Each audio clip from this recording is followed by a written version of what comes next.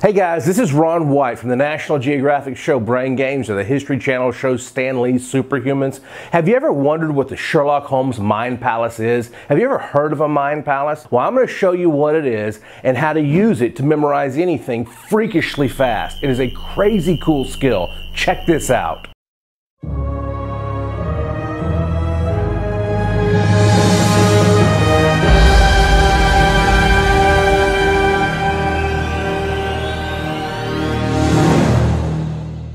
So what is a mind palace? Well, first of all, a few things. Number one, it's not just the work of fiction. It's an actual real thing, and it was not invented by Sherlock Holmes.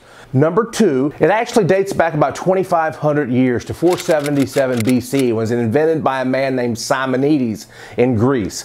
A mind palace is essentially a room or a building that you have memorized, and you use the locations in that room to store data. Let me give you an example. You go to your friend's house, you take off your jacket when you walk in the door, and then you set your jacket down in a chair. You go throughout the party, you spend time at your friend's house that day, and then 3 or 4 hours when it comes time to leave, you know exactly you need to go back to that chair to get your coat. Why? Because the chair held that coat in your brain. And that is exactly what a mind palace is. If your friend had 2 or 3 or 4 or 5 pieces of furniture, one you could put a hat in, one you could put your keys in, you could in theory go back to each one of those locations and pick up the items that you left. The mind palace works the same way. You memorize locations in a room, and then you later go back to those locations to retrieve the data that you want to remember. The easiest way to build your very own mind palace is to stand in the doorway of every room of your house.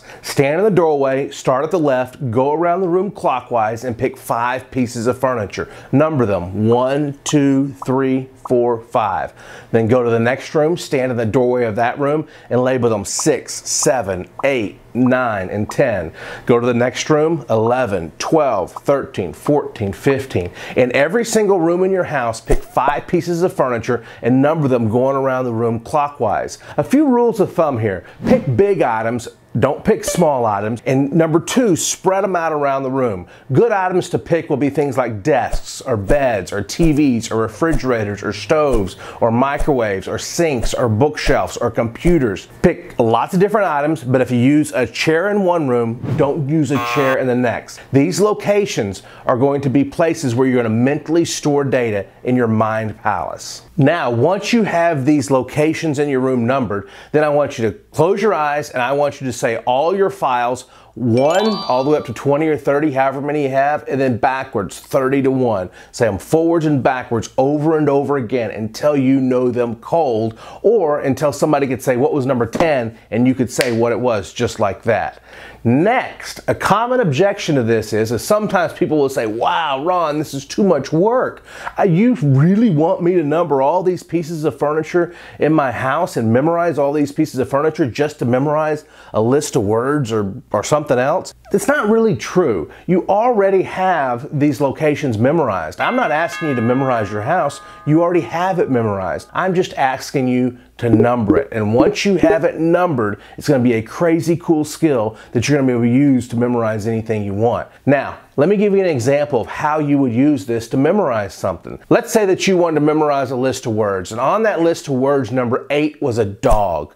Well, you've already determined what your 8th file is. Maybe it was your bed or your dresser or a desk or a computer. Let's say it was a computer. If number 8 is your computer and I give you the word dog to memorize, you visualize a dog on your computer. The dog's biting the computer, the dog's barking at the computer, the dog's running around the computer. The more action, emotion you see, the better. Then I say number 9 is water, and let's say that your number 9 piece of furniture is a chair. Well, you see that chair in your brain and you imagine water pouring out of the sky, and the water goes all over that chair. Then later, when you want to recall the data, you go back around your mind palace, and on the number 8 spot, the computer, you see a dog, so you know the word was a dog. On the number 9 spot, a chair, you see water, so you know that number 9 was water.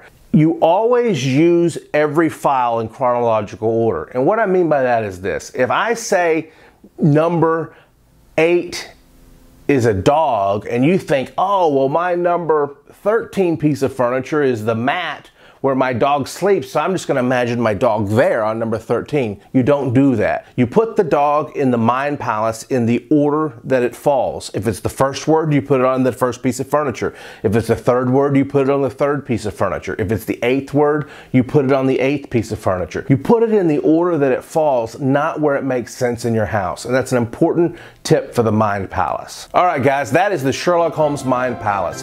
And I have used it for over 2 decades to memorize all kinds of things, lists, poems, books, and even set the record for the fastest to memorize a deck of cards in the United States. Enjoyed this video. We got a lot more cool videos coming out in the next few weeks, and you're going to want to see them.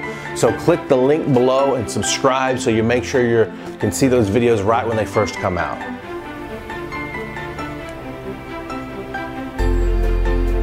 Come on, guys.